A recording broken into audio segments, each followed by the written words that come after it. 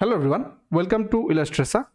So this is the question that we have uploaded in the ETABS quiz series. This is the first question, and the question is that at which location we will get the joint shear calculation for this joint A in ETABS. So especially I am designing with IS 13920-2016, so that's why I have written in bracket.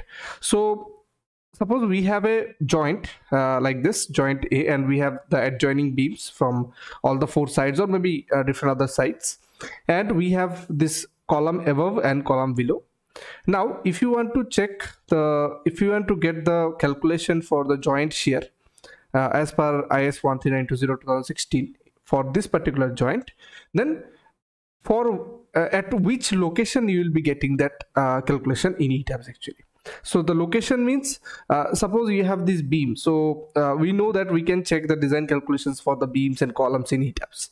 Then in which calculation you will be finding this joint shear calculation? So the options were C1 top. So if you click on this C1 and if you go to the top location of this C1, then you will be getting whether it will be getting the calculation.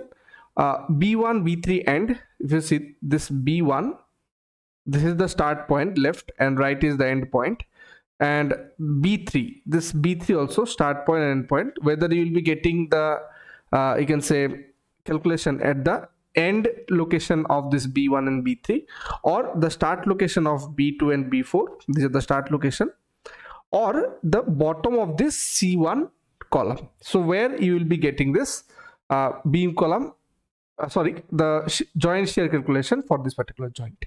So always remember, in ETABS the joint shear calculation is given always at the top of the column. Okay, the joint shear calculation is always given at the top of the column. So for this particular joint, if you want to find the joint shear calculation, it will be given at the top location of this C1 column, because if you see, this joint is the top location of this C1 and is the bottom of this C2. So we will not get at the bottom, we will be getting at the top. So the answer will be C1 top. Now I will show you in ETABS. If I go to this ETABS, I have taken a similar kind of problem. Here you can see I have a column below, column above, and this four sides adjoining beams. If I right click on this top column, I will be opening, I have designed it as per the ductile design criteria. So if I go to the we can say bottom location of this particular column, so here you can see this is the you can say bottom location of this particular column, the 0 0 location, right? And there are, let me see if there are, actually there are many combinations. For each combination it is calculated actually. So let me go to the, you can see the start location 0 0, and if I go to the details here, you can see, and if I go to this joint shear details, so let me just zoom it a bit, so you can see joint shear ratio is only determined for a station, and now it is not calculated actually. Okay, you can see there are notes if the station has a beam column joint top of the column, so it is not calculated here.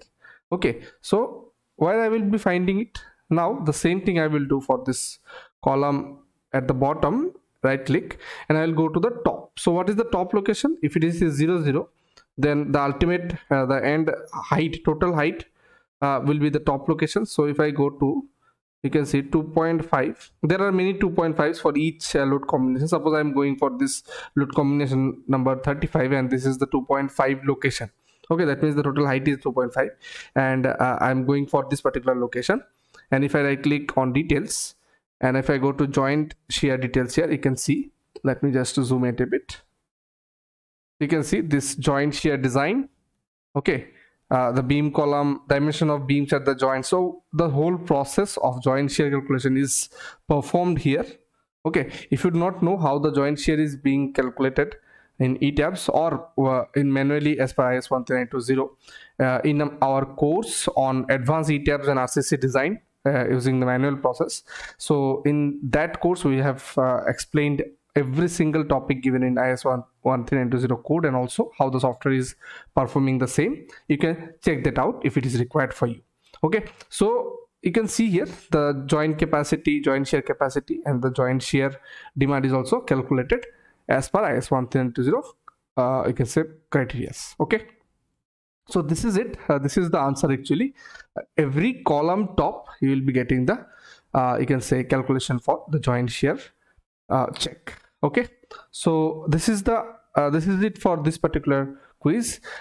Very soon we'll be posting another you can say quiz on ETABS, and I hope you will be participating in that quiz. And similarly, we will post the answer in our YouTube video so that you can also learn from that. Thank you and see you in the next quiz.